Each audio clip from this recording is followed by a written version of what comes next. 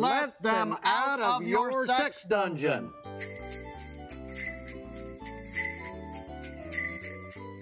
According to our friends at the FBI Crime Lab, between 7 and 14 people watching this right now are keeping a prisoner in a sex dungeon. Whether it's an abandoned warehouse where some dude's naked body is chained to a radiator, or just a student nurse duct taped to the floor of your van. But it's the new year, and it's the perfect time to call Ollie Ollie Oxen free and let them out of your sex dungeon.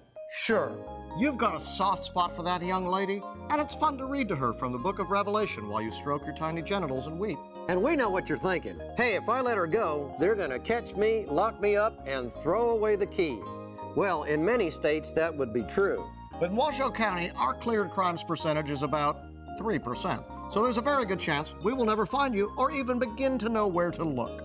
And Junior, why don't you tell the nice folks with sex dungeons out there what our Sheriff's Department DNA crime lab is like? The Reno Sheriff's Department does not have a DNA crime lab. We do have a mimeograph machine, but we're not allowed to touch it because somebody broke it with their genitalia. When it comes to letting someone out of your sex dungeon, the fun is contagious. Oh, why, hello, America. We here at the Reno Sheriff's Department know that the worst part of the holiday is spending time with your family. Lucky for me this year, I'm alone. My Uncle Buzzy went missing. I'm pretty sure he just holed himself up in his bunker in Truckee. Oh well, more sweet potato casserole for me and the cats. If you weren't able to get out of being around your relatives this holiday season, we have some tips on how to get through it peacefully, so things don't escalate and you don't end up having to call on us. That's right, Jim. Once we've scarfed down our Christmas pudding and slipped into our house pants, the last thing we want to do is come break up a fight between you and your toothless cousin Ricky over who's going to drive Grandma to her dialysis appointment next week.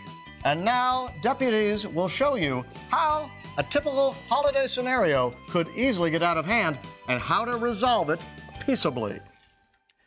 Could you please pass the butter, Grandma? Hey, what the f***? Why you are starting shit with me? Come on, Come on, get him off, get him off! So this holiday, always have fresh batteries in your taser. Or f it, just call the fire department.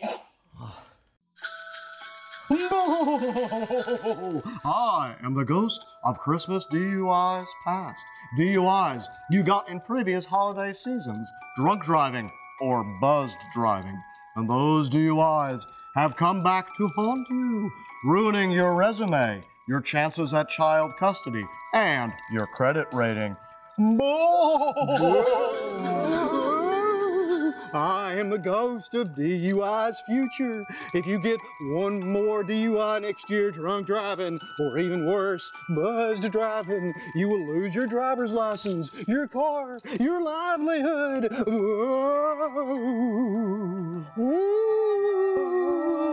I am the ghost of DUI's present. Did you know there are 1 million DUI checkpoints out there this very night to catch you if you're drunk driving, or 1 million times worse, buzzed driving? Hey guys, what? How does somebody change their ways and not drunk drive again if we have no Ebenezer's Cruise and 3 ghosts? Not it. Not it. What? You can't not it. I don't look good in the hat. I did it last year and they put Ebenezer Screwed on the thing. That's not funny. It's a little bit funny. Come on, do it. Give me the hat. Give me the fun. Yeah, I'll be the thing. Okay. Yeah.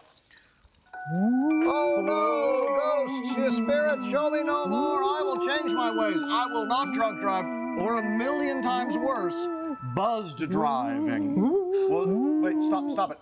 Did they put the car one up again? Yeah. Ebenezer Scrooge. You think that's funny?